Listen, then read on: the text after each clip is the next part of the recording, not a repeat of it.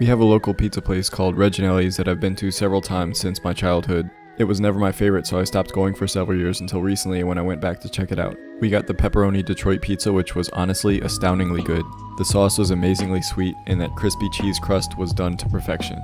I haven't tried many Detroit pizzas, but this was definitely one of my favorites. We also got a regular large pizza with Italian sausage, red onions, and pineapples. This wasn't my topping choice, but I'm really good with anything on pizza. This pizza was good, but nothing really stood out. This kind of falls under that generic pizza shop pizza category, but we liked it. We finished with a bread pudding for dessert. This is a typical dessert for southern United States, so I've had many different types. The rum sauce on this one was pretty good, but this one wasn't super special. The star of the show here was definitely the Detroit pizza, and we've already been back since filming this.